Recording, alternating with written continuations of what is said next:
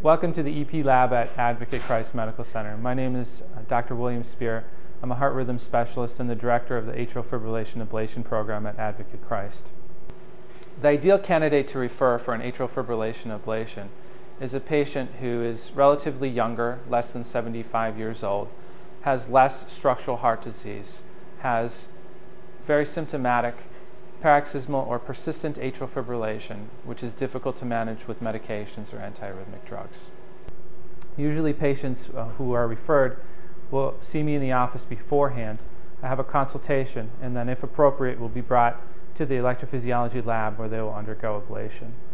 A typical ablation will usually last approximately 3 to 4 hours, give or take an hour, and involves an isolation of the pulmonary veins, which are on the left side of the heart.